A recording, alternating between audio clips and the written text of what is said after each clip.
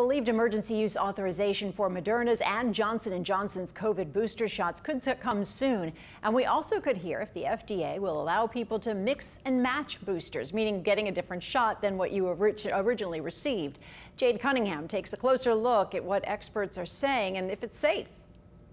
You may soon be able to mix and match COVID booster shots, and some say that's huge. Personally, I think, the data is pretty impressive. Dr. Lisa Morici at Tulane School of Medicine says antibodies from the vaccines decrease over time, so boosters are definitely needed. But research shows getting that boost from a different vaccine is proving to be beneficial. Well, what we're seeing from some of the data out of Europe is that individuals who received a mix and match approach, basically individuals who received the Johnson & Johnson vaccine and then were given one of the mRNA vaccines as the booster dose, that they actually produced higher antibody levels than people that were boosted with the Johnson & Johnson vaccine. The science behind it is quite promising, actually. LSU Health's Dr. Lucio Mille agrees, saying whether a person goes from J&J to Pfizer or Pfizer to Moderna, protection can possibly increase up to 10 or 20 times. What a vaccine does is show the immune system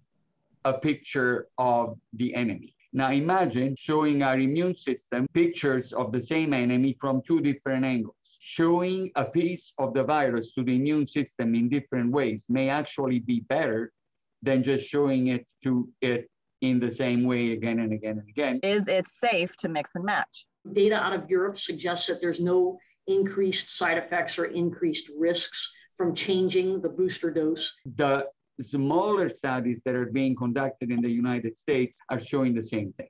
That when no matter what you mix and match with what, you get better antibody responses without an increase in risks. That's something the FDA is taking a look at for itself, but experts say the facts show promising results, and it's expected it'll be given the green light very soon. Jade Cunningham, Eyewitness News. All right, if approved, should you mix and match? The experts we spoke to say it's really up to you, but given what the studies are showing right now, it looks like that could be beneficial.